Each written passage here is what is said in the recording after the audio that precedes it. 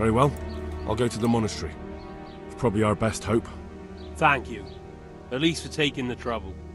But then, even if you cared nothing for us, the prisoner's got the pestilence too. He'll die without help. If I have to go to the monastery, I need to know as much as possible about the disease. I'll definitely need to know its symptoms. They're bound to ask me that. It's hard to say. My wife is feverish. Others have the chills. I heard some are throwing up. Others still are breaking out in sores. But why don't you see for yourself? People talk a lot and I don't know what to believe anymore. Very well. I'll make the rounds. I've daubed lime on the afflicted houses. But don't stay too long in those homes. That I can promise you.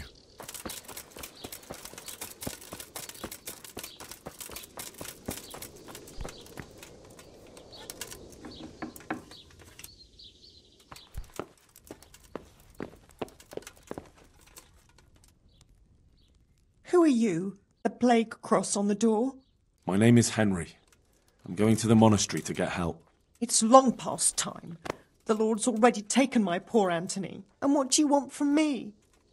I need to know how the illness afflicted your husband. Yes, I'll tell you everything.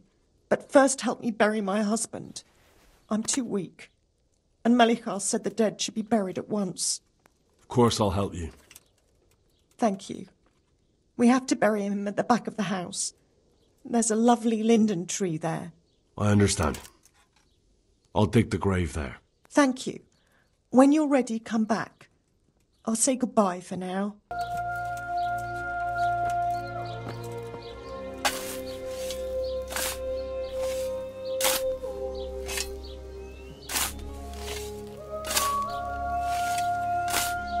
Such a senseless waste.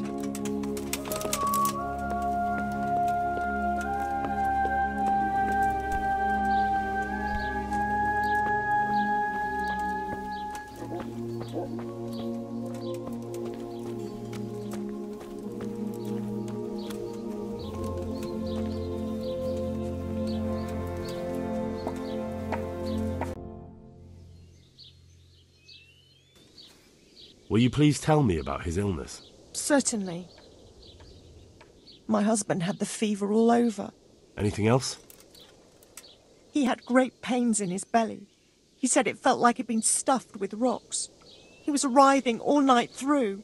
It must have hurt terribly. Thank you.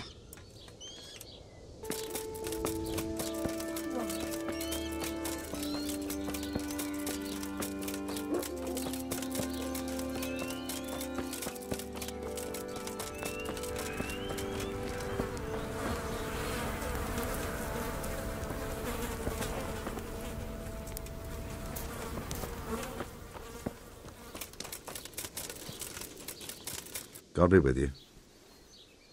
What's happened here? Things are bad. Very bad. First we get attacked by them brigands. Barely come out of that alive, and now the plague. Plague, you say? Indeed so. Something's up with the village. Even the livestock are dying. It's a gruesome sight. I'm looking for Matthias. He works as a stable hand at the stud farm. Matthias? The brigands got him, poor lad. He's lying wounded at the stud. Tell me more about this plague. The old stud. Livestock, sheep, chickens. All dead or dying. No doubt the people will be next. Melichar's old woman's taken to her bed. And it doesn't look good. Straw's wife and brother, more and more. Sorry to hear it. Thanks. That'll be all for now. Take care now.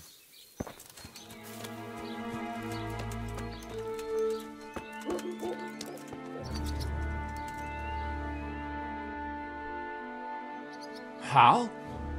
You're a sight for sore eyes. What are you doing here? It's good to see you too, Matthias. Sir Radzig sent me here to investigate the raid. Sir Radzig? Looks like you've come up in the world, mate. You're here as his envoy? He took me into his garrison. Hal, the blacksmith's boy, in the service of his lordship. Who'd have ever thought it? My luck hasn't been so good. You survived. That's something to thank God for. True enough. If I were in your shoes, I'd get the hell out of here. There's some disease spreading. Disease? Folk are saying it's the plague. Whatever it is, it's bad. It started the day after the raid. First the horses got sick, then other animals, and now people are falling ill too. Oh, damn! Are you alright? Well, at least I haven't caught the sickness. But you've been hurt? It happened during the raid. One of those damn bandits fell on me, horse and all. My arm's badly broken, but better than a broken neck. Tell me about the raid. What do you want to know? I hear one of the raiders was taken captive. I'd like to question him. Aye, old Melachar let him have it over the head with a flail, and now he's locked up in the barn. But be careful. Why's that? That fucker killed young Straw, and his old man's sharpening a sickle for him. Melachar still hasn't decided what to do with him. I can tell you what he'll do with him. He'll hand him over to Sir Radzig's envoy. Me. I doubt Melachar will let him go willingly. The folk here are baying for blood. Lives have been lost. First the raid, and now this plague. God knows what they'll do. Can you describe the raiders? I don't know. They came at dusk, so you couldn't see their faces. About 20 of them. They weren't humans, though. They spoke Czech. You talked to them? No. They were shouting at us. They were very sure of themselves to begin with, but when we hit them in the woods, they didn't look so brave. I know you've got courage enough for any man, but how did a bunch of untrained villagers manage to hold off armed bandits? One of the village lads caught sight of them coming through the woods and told Melachar, who roused the whole village, and everyone grabbed what they could. Pitchforks, axes, flails, and we went out to face them. What? You mounted an assault against them? Aye, and that was the key. It was the last thing those whoresons expected. A few of them still managed to break through to the village, probably wanted to torch it. But even the women here were armed with what they could find, and they took the bastards by surprise. About this sickness. When did this plague start? The day after the raid, the horses were lying down in the stable, so we knew something was up. By afternoon, they were all dead. Then other animals started getting sick, one after the other, and then people. What are the signs that someone's getting sick? I don't leave the house much, but folk complain of fever and shakes. Some are throwing their guts up, and others are spewing from the other end. Has anyone died from it? Aye, old Vurba. Although he was already on his last legs, so no one knows for sure if it was the plague that got him. Either way, the animals are dropping like flies, and people will end up the same for sure.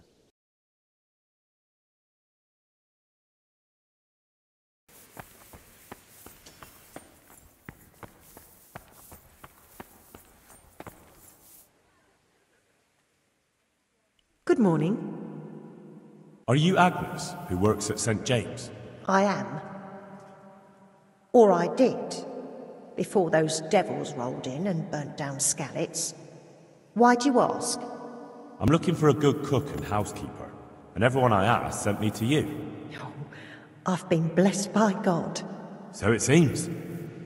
Anyway, the local merchant wants someone who can cook food fit for nobility and take care of his household. Well, Father Francis was very fond of good food, but I can't just go serve someone else, because I'm still Father Francis's housekeeper. But I heard he fled and isn't coming back. Don't pay any attention. They're just rumours. I'm still his housekeeper. Father Francis no longer needs a housekeeper. What? Don't tell me he's found a new one. No, he died. Mary, Mother of God! What happened to him? Did they murder him? Kicked in the head by a horse, and he never recovered. I always told him not to be afraid of them, but he was. And those hellish beasts always were able to smell it. I can imagine.